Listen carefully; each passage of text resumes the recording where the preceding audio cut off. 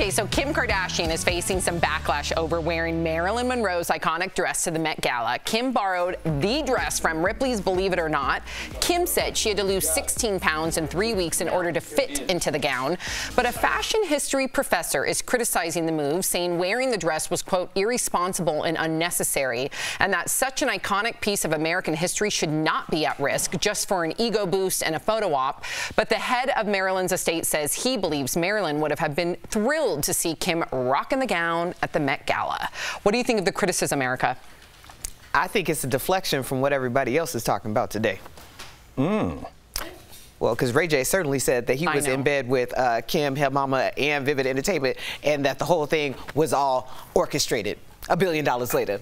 Well, that's the Kim K story today. I'm sorry. I hate to break it to y'all, but that's what the story is. You broke it to the two dudes here, too. No, Erica, I saw it. He is alleging that Kim and Chris were partnered with him in order to get that release of the video. That's not been confirmed, but that is what Ray J is saying. What did you think? We will follow up tomorrow. What did you think about her wearing this iconic dress, $5 million dress? I thought it was the best part of the Met Gala, and I don't even really pay attention to that. I thought that was such a cool idea to take a piece of American history that iconic and put it on an icon today. Kim Kardashian, for whatever you think she is, whether she put that video out herself or not, she's a business lady. She's an icon. I thought that was super cool. They didn't ruin it. They took it off right after she took those photos. And then, first of all, what's this guy's name? Professional history dresser? Right? Yeah. No, take it easy, guys. I think sometimes you can just address from the past. It's kind of cool to see. It's an interesting thing, and we can all move on. And I wonder, I would love to ask this professor, because he seems to really care about this dress, would we be talking about this if it wasn't for Kim Kardashian, or would it be in a nice closet if it was someone else? Somewhere else? We would not, or just no one wore it. I have a different take completely. Talk to me. The professor says that she was irresponsible and unnecessary. I don't think this dress is irresponsible and unnecessary, but her promoting a crash diet bothers me. It bothers me how it just slipped off her tongue, how it was no big deal. Yeah, I lost 15 pounds in 3 weeks, and then I had to go eat hot dogs and donuts with Pete after the fact. I don't like that type of promotion. If you're going to say that you did some sort of crash diet and you're going to be transparent about it, like she is, fine. But the tone of her voice, almost laughing about it, worries me, considering how many young girls do that same thing for prom or for whatever it may be. It's not healthy. What about fighters? But yeah, wrestlers, a lot of people have to make weight, but also, Sam, don't we ask for... gloss over that. Like, I'm not. I'm going to ask you a direct question about that. Okay, go ahead. We do ask for transparency from our entertainers.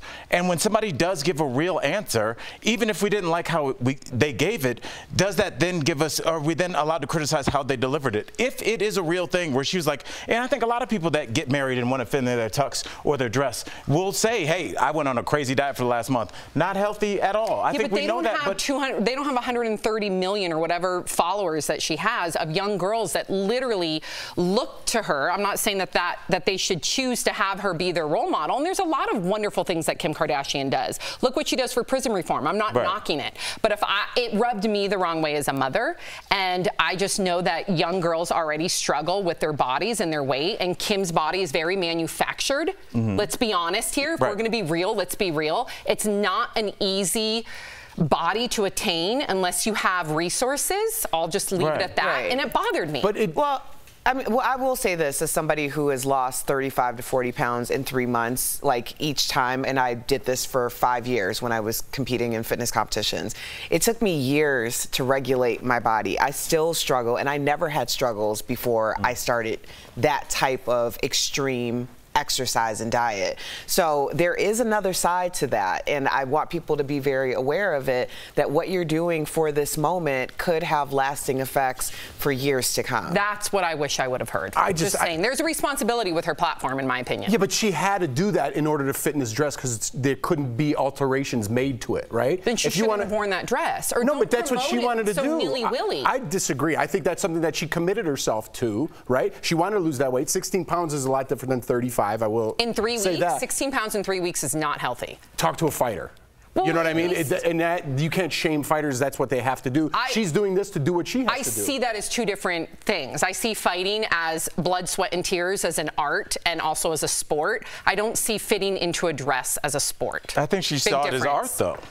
I don't think it's healthy. That's just my opinion. I think we'll all agree it's not healthy. I don't think that's if you want to explain it the way Erica does, totally fine. If you want to act like it's fun and no big deal, that worries me. You got to follow up with a statement that this is what I chose to do and I don't recommend it. There should be a disclaimer when it comes to Kim Kardashian, considering 130 million or whatever people. How many people follow her, by the way, if Emily's here? I think it's like almost like 200 million. It's ridiculous. So I think, unfortunately, with her platform, she's got to have disclaimers with things like that. If it's unfair, you can say that I'm being unfair. That's fine.